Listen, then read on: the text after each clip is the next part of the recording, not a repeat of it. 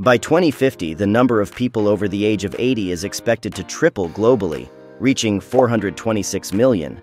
And as the golden years approach for our parents, many of us will transition into caregivers, navigating a maze of financial decisions that could impact our futures as much as theirs. Taking the initiative now can be a big help in easing the burden down the road. So watch on as we delve into not just surviving, but thriving financially while ensuring the best care for our loved ones. Number 1. Understanding their financial situation. Knowing your parents' financial situation is the cornerstone of planning for their future care. This includes getting a clear picture of their income, savings, investments, debts, insurance policies, and monthly expenses. Understanding their financial landscape helps you gauge the level of care you can afford and identify potential financial gaps early. It prevents surprises and ensures that resources are allocated effectively. Start by having an open conversation with your parents about their finances. Assure them it's for planning and ensuring their comfort and security. Create a list of all their assets, liabilities, income sources, and regular expenses. Ensure you know where to find important documents like bank statements, mortgage information, insurance policies, and wills. Number 2. Long-term care insurance. Long-term care insurance helps cover the cost of care that regular health insurance, Medicare, or Medicaid might not, such as assistance with daily activities and nursing home care. The cost of long-term care can be astronomical and is often more than most families can handle out of pocket. Having long-term care insurance can prevent your parents' savings from depleting quickly and provide more choices for the quality and type of care they receive. Dip your toes into this by researching different long-term care insurance policies. Consider your parents' current age and health status, as premiums increase significantly as they age or develop health issues. Review different plans' coverage options, limitations, and the reputation of the insurance providers. If possible, consult with an independent insurance agent who can provide unbiased advice and help you compare different policies. Remember, the best time to buy long-term care insurance is before your parents need it, ideally when they're in their 50s or 60s. Number 3. Healthcare costs.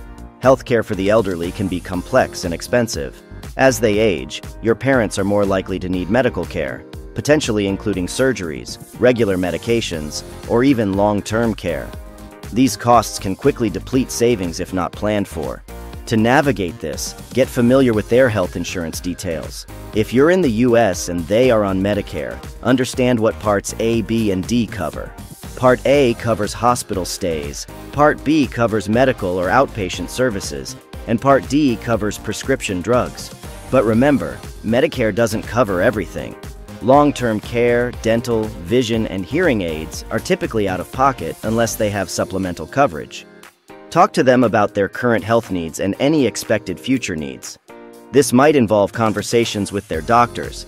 Then explore supplemental insurance options or savings plans specifically for health-related expenses. Being proactive can save you and your parents from a lot of unexpected financial stress down the line. Number 4. Living arrangements.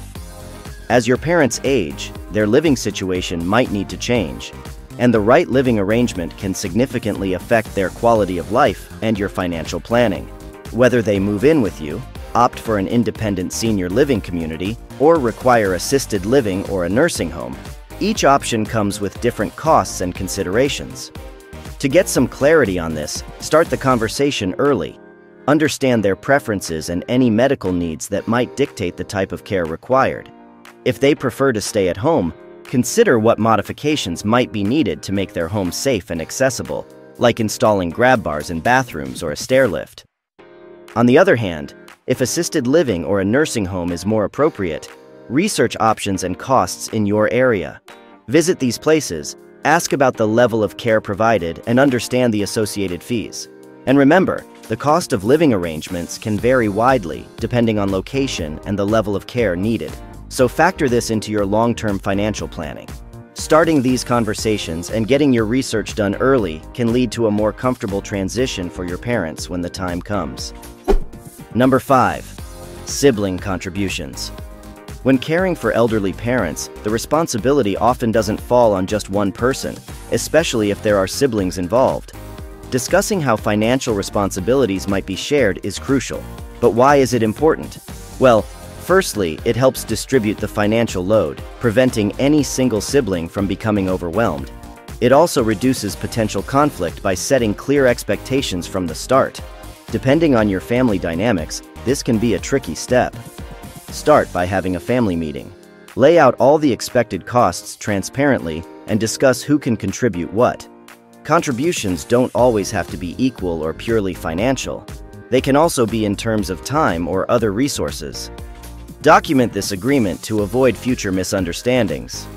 Remember, the key here is open and ongoing communication. Things will change, and so should your plans. Number 6. Emergency fund. An emergency fund isn't just a good idea, it's a financial lifeline when you're caring for elderly parents.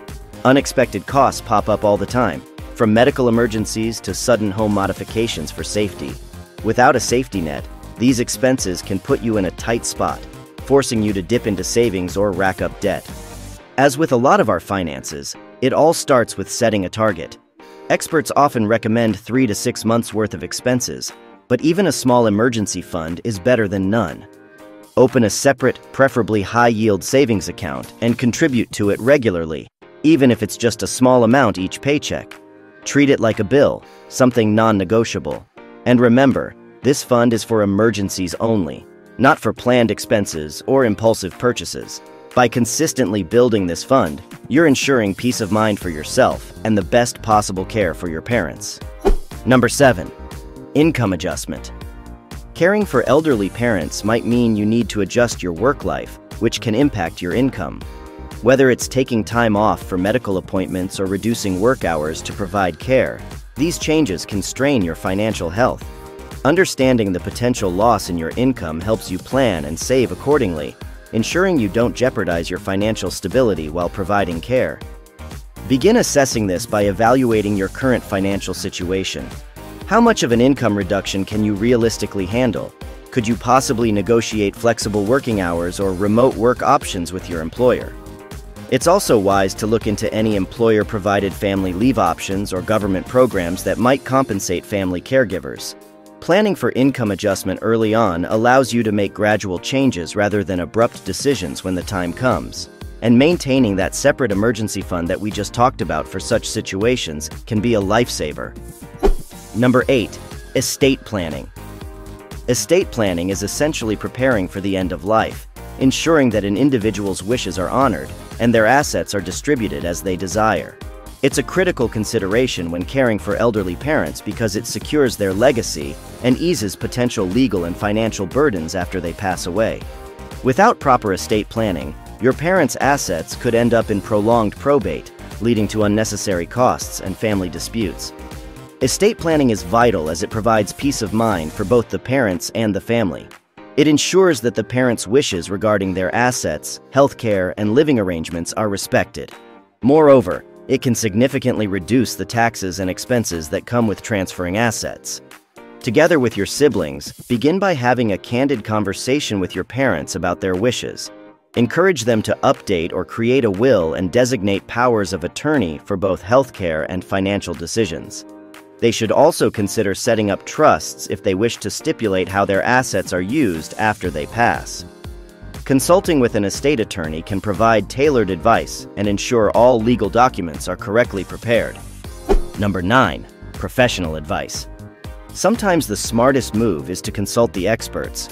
Financial planners and eldercare attorneys specialize in understanding all the nuances of eldercare, from legal documents to long-term financial planning. The pros can help you avoid common pitfalls and make tailored decisions that benefit both you and your elderly parents.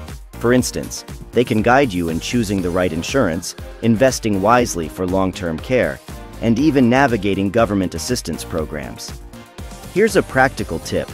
Start by identifying the specific areas where you need guidance, whether it's legal, financial, or healthcare related. Then, seek out professionals with experience in eldercare.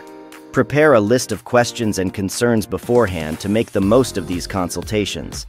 Investing in professional advice now could save you from costly mistakes down the road. Check out this video next on some dangerous retirement red flags you should watch out for.